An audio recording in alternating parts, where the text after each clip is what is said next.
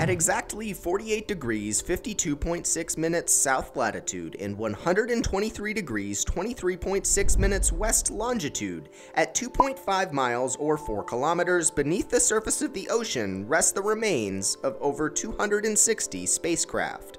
This location is known as the Spacecraft Cemetary. This spot, sometimes referred to as Point Nemo in the middle of the Pacific, is the most remote location on Earth, positioned 1,450 nautical miles away from any blip of land. This remote location makes it perfect for crashing giant spacecraft into the ocean. Space agencies all over the world use this location as a safe dumping ground for retired or broken satellites orbiting Earth. Leaving these satellites in orbit would contribute to the growing problem of space junk, so they use the small amount of fuel left on the craft to direct them into this precise spot in the ocean. Only large craft make it to the spot. Smaller satellites in spacecraft burn up completely upon re-entry. For the larger craft that do make it to splashdown at Point Nemo, their parts break up and scatter over a seafloor area of over 6.6 million square miles. Between 1971 and 2016, this location became the final resting point for 260 craft,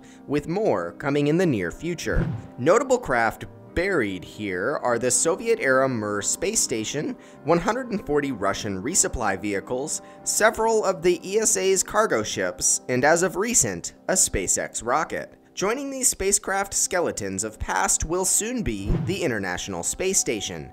NASA plans on crashing the laboratory into the cemetery location sometime between 2020 and 2030. While it may seem odd to just discard all of this expensive space equipment to an unreachable point in the ocean, it's actually the safest and most economical disposal technique. If agencies were to leave the spacecraft debris orbiting Earth, it could crash into other functioning satellites or crash into other populated areas here on Earth. In most cases, there's really only two options when looking to retire a spacecraft: crash it into the Earth or propel it out of orbit. For larger craft, usually the safest bet is a controlled crash into the space cemetery. Space research isn't always profitable or even beneficial, but it does result in some interesting discoveries and peculiar side effects, like there being over 200 retired spacecraft in the middle of the Pacific Ocean 2 miles below the water, buried for the rest of eternity. Thanks for watching. If you enjoyed this video, you can check out more of our content here,